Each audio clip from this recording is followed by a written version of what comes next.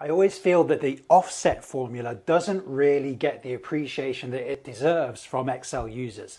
When people talk about advanced Excel techniques, they might talk about VLOOKUP, which seems to get a disproportionate amount of attention. I'm not sure why. Pivot tables, maybe some coding ideas, but they never talk about the offset formula.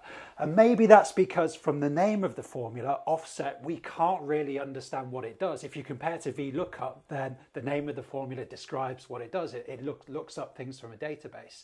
But offset, the meaning is much more difficult to get to grips with.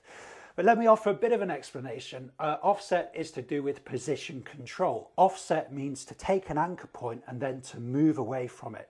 So offset gives us this idea of position control. Why is that so important in Excel? Well, Excel gives us a kind of framework to working. It gives us a number of sheets in a workbook.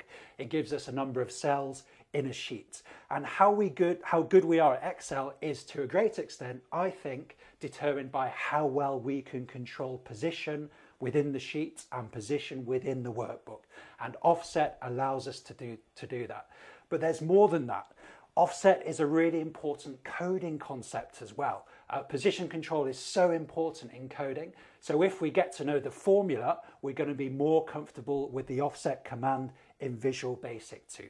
So for all those reasons, I think offset deserves more love than it gets. And I hope this series inspires you to give some love to the formula. So what are we going to look at? The first application, very simple application, just withdrawing, retrieving some data from a table.